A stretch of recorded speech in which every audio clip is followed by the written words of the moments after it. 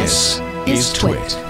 Speaking of Discord, Discord is launched and is launching end-to-end encrypted voice and video chats, which I guess is useful for all those teens who are out there using Discord.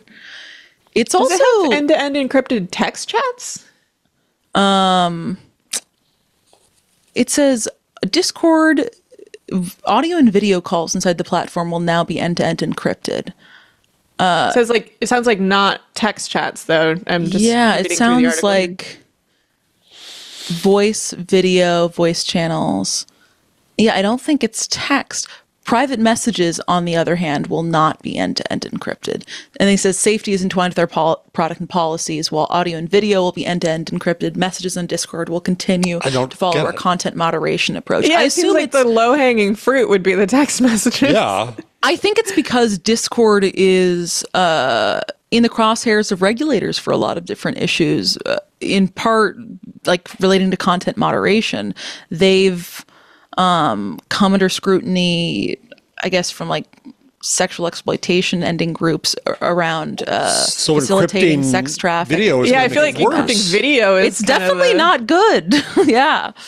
I mean, I think it's good to encrypt. I think it's good, but it's not good for that. But that's not going to solve that. The way that this article says that, the quote from this article is, safety is intertwined with our product and policies. While audio and video will be end-to-end encrypted, messages on Discord will continue to follow our content moderation approach and are not end-to-end encrypted, which is such a weird way of saying it. Like, they're basically saying that they have chosen to abandon content moderation in audio and video and encrypt it, but that they want to be able to spy on your direct messages so that they can do the content moderation there. I don't understand it.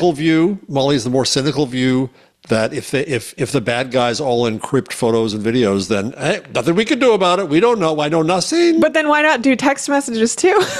Because all they're in trouble for is images. I guess that's right, true, though? Yeah.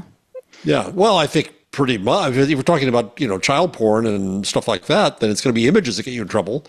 So the really cynical view is they'll just keep the cops off their back that way. Yeah, I feel like a lot of the conversation, though, is about like grooming and sort of the types of conversations that lead up to photos. But yeah, perhaps. That is interesting.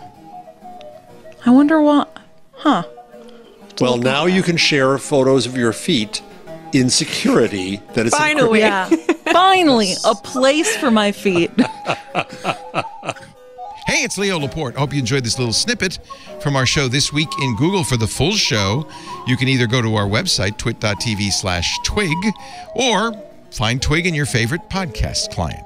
And, of course, there's links right below, somewhere down there, for more information.